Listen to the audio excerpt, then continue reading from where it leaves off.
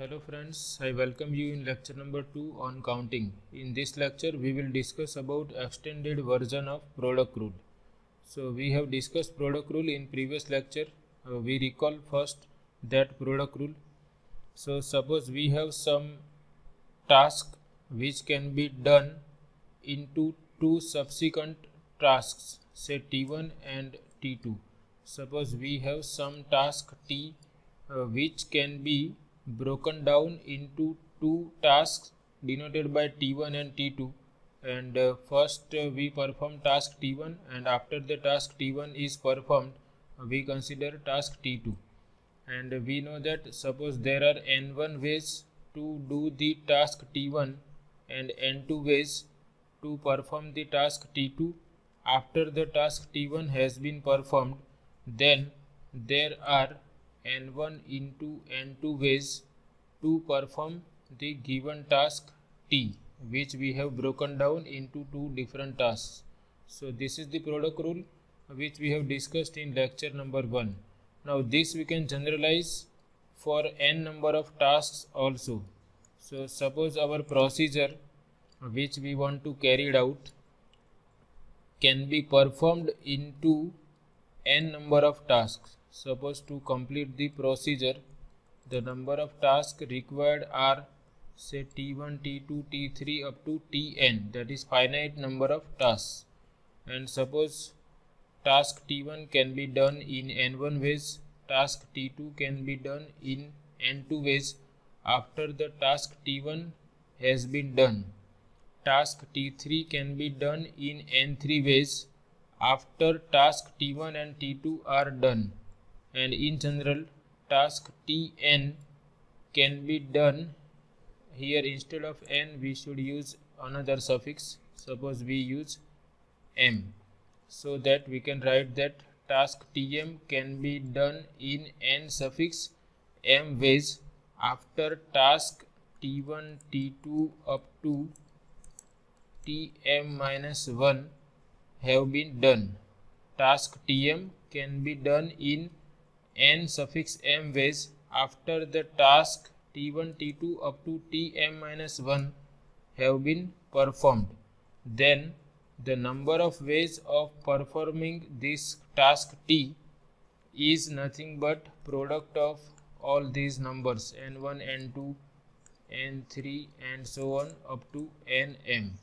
So this is simply generalization of product rule which we have discussed for two different tasks. Instead of two tasks we have more than two tasks, then also we can apply product rule. So first we have written this extended version of product rule.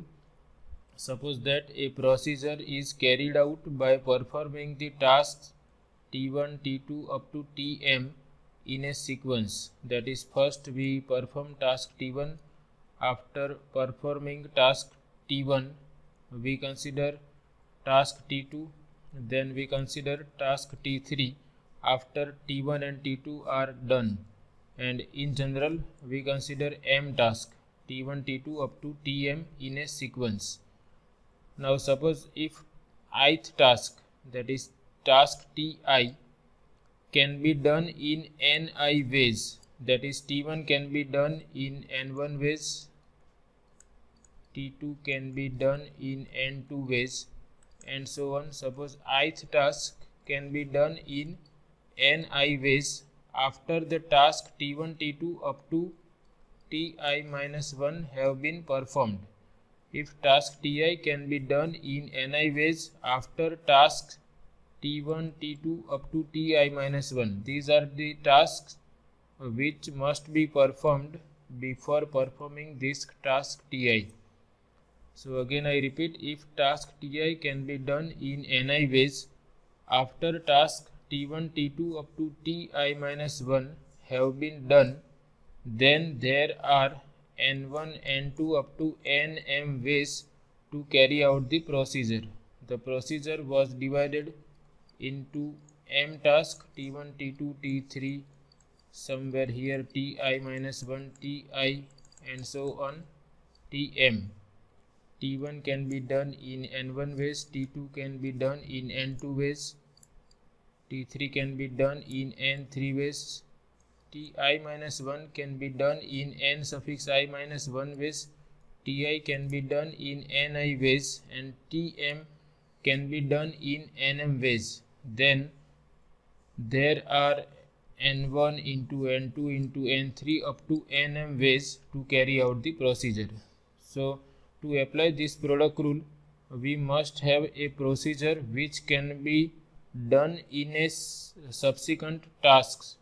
That is, first we perform T1, after performing T1 we consider T2, after performing T1 and T2 we perform T3 and so on.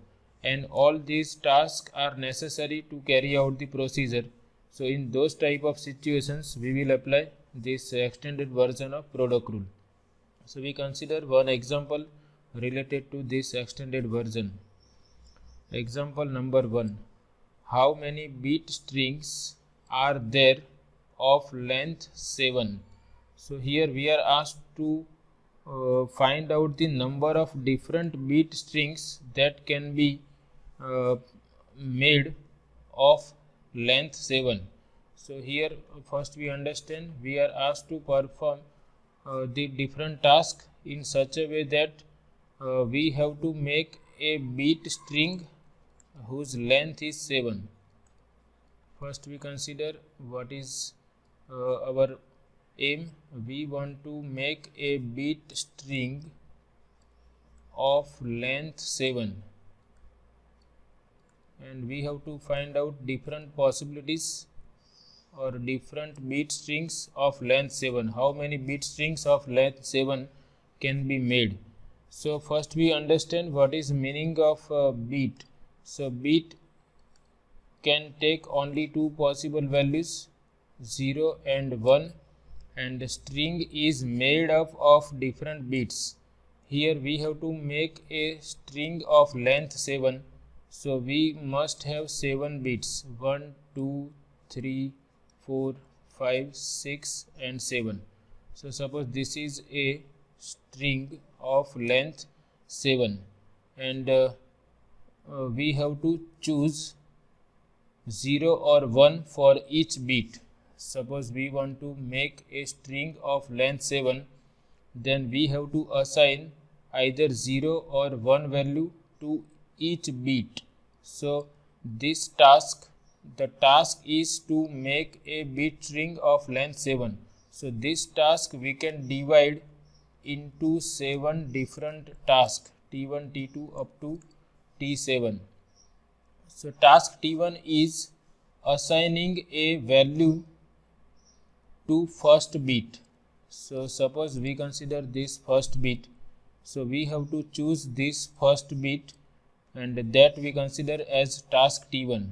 So now what are the number of ways of doing task T1? So task T1 is choosing the value 0 or 1 for first bit. So there are two possibilities for first bit. First bit can be 0 or it can be 1. So that means task T1 can be done in two ways. Okay, we can select first bit as 0 or 1. So there are two ways of selecting first bit. Now after selecting value for first bit, we go for second task, which is again same as the first task. First task is to choose the value for first bit. Second task is to choose the value for second bit, and that value is also having two possibilities. Second bit can also take either 0 or 1. So there are two possible values for second bit also. So task T2 can be done in two ways. Task T3 is choosing a third bit.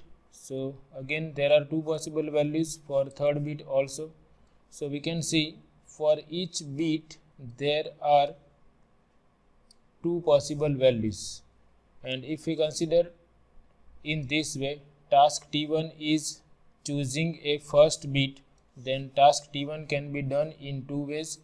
If task T2 is choosing a second bit, then it can be done in two ways. Task T3 is choosing a third bit, that can also be done in two ways. If we consider task T4, then again there are two ways.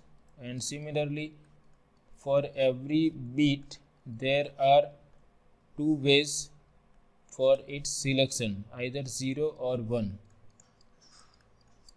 So we have number of ways of performing these 7 tasks, and we can consider this as n1, n2, n3 up to n7.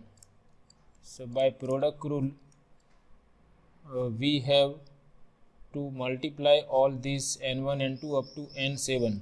Our task is to make a bit string of length 7. So we are asked to find out the number of different bit strings of length 7 that can be constructed in this way. So that will be the product of 2 7 times. Okay, there are 1, 2, 3, 4, 5, 6 and 7 tasks, and we can see this is going to be 2 raised to 7, that is 128. So there are 128 different bit strings of length 7 are possible. So this is simple example of this extended version of product rule. So we have to write systematically how many bit strings are there of length 7. So here I have shown this string of length 7, and here I have written 2 choices for each bit. Then we have to write all these details. Since the length of string is 7, we have to choose 7 bits. That is, we are dividing our procedure into 7 different tasks. Each task is to select each bit. Then I have written that we know that each bit can be either 0 or 1. Therefore, there are 2 choices for each of the 7 bits. That is 2 for here. All the bits can be selected into 2 ways. So therefore, by product rule, there are 2 into 2 into 2 7 times, that is 2 raised to 7 equal to 128 bit strings of length 7. So this is simple example of extended version of product rule. So in upcoming lectures we will discuss more problems related to counting. So I hope you like this. Thank you.